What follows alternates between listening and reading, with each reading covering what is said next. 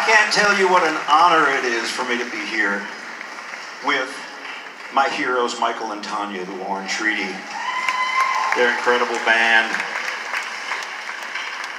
And honestly, a hero of mine, Valerie Simpson. It's such an honor.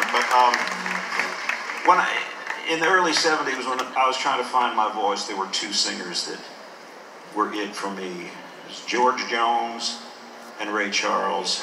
And honestly, they seem like the same, different sides of the same coin. They get every bit of emotion out of every syllable of every word. George Jones sang country songs, if you don't know.